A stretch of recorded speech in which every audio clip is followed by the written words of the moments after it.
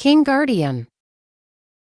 In a kingdom nestled within rolling hills and lush forests, there stood a magnificent palace, adorned with golden domes and shimmering spires. At the heart of the palace, surrounded by a vibrant garden, lay a tree unlike any other, a talking tree, its leaves glistening like emeralds, and its bark as golden as the sun. The sun cast a warm glow over the royal garden as King Alexander strolled leisurely among the blooming flowers and fragrant herbs. Birds chirped joyfully, and a gentle breeze rustled through the leaves of the golden tree. What a marvel you are, my golden guardian. Your beauty knows no bounds. Thank you, Your Majesty. It is my honor to stand watch over your kingdom.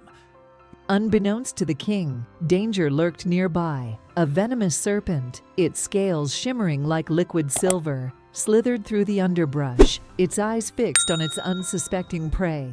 Ah, what a perfect spot to rest and ponder. Your Majesty, beware. A serpent approaches with ill intent. What? Where? There, beneath the bushes. Quick, take heed. With lightning speed, the king sprang to his feet, just as the serpent lunged forward, its fangs bared for the strike. With a deft movement, King Alexander drew his sword and struck down the creature, saving himself from its deadly venom. By the gods, that was close. How did you know, my friend? I have watched over you for many years, Your Majesty. It is my duty to protect you from harm.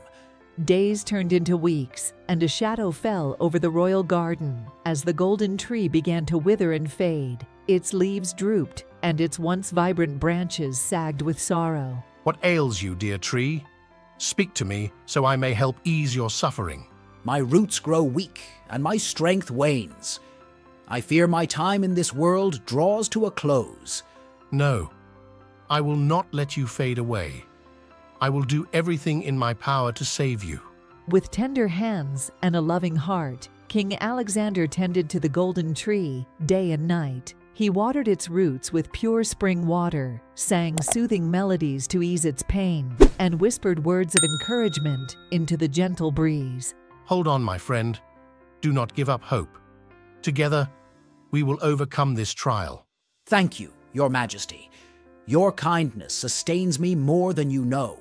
As days turned into weeks, a miracle unfolded before their eyes. The golden tree's leaves regained their luster, and its branches stretched towards the sky with renewed vitality. The garden bloomed with newfound life, as if celebrating the tree's miraculous recovery. Look, my friend, you are reborn, stronger than ever before. Indeed, Your Majesty. Your unwavering faith and love have brought me back from the brink. In the heart of the royal garden, amidst the vibrant colors and melodious songs of nature, King Alexander and the golden tree shared a moment of profound understanding. You have taught me a valuable lesson, my friend. True strength lies not in power or might, but in compassion and care for those in need. Indeed, Your Majesty.